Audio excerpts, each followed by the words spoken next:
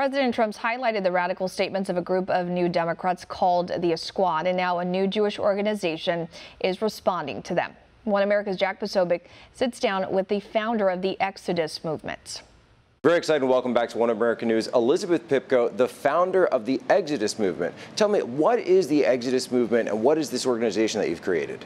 So the Exodus movement is actually the first organization of its kind. We're focused solely on American Jews and pointing out what matters most to them, as well as educating people on the importance of fighting anti-Semitism, as well as the importance of supporting Israel.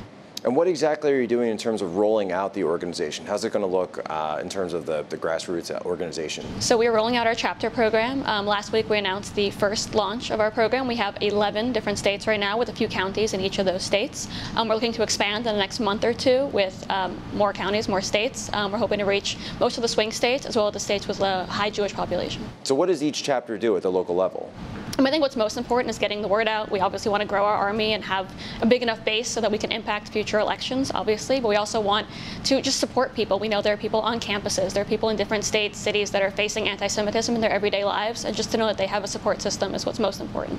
Now, is this a partisan organization, or are you only focused on Republicans or Democrats, or where do you stand on that? I think what's most important to me especially, like I said, is educating people on the importance of supporting Israel as well as fighting anti-Semitism literally anywhere that it appears. Okay, so you wouldn't be adverse to, say, working with someone who happened to be a Democrat if they were right on that issue? Definitely not. The reason I bring that up is because we've seen from the Democrat Party this new organization. They call themselves the Squad. They did a big press conference yesterday where they've been saying some very radical things, and prior to that they've said some very radical things about Israel as well. What's your take on that, and what would the Exodus movement say back to them?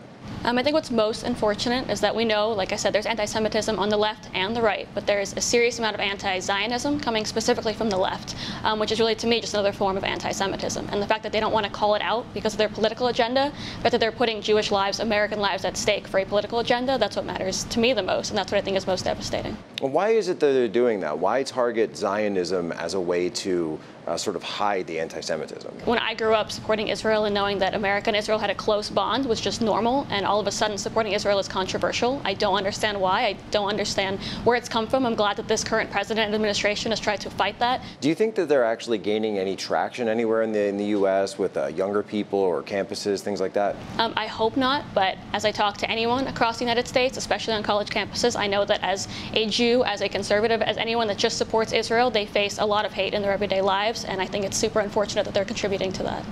What would you say to, either AOC or Ilhan Omar if you had the opportunity to sit down with them? Honestly, I'd say go to Israel. Go to Israel, look around, look at how you're welcomed, look at how they treat anyone from any community, any sexual orientation, any race, and understand that Israel is our friend and our ally. Yeah. Where can people go to find more information? TheExodusMovement.com.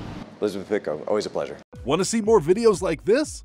Click on the link below and subscribe to One American News on YouTube. And call your cable provider and kindly demand that One American News is added to your lineup. Call and subscribe today.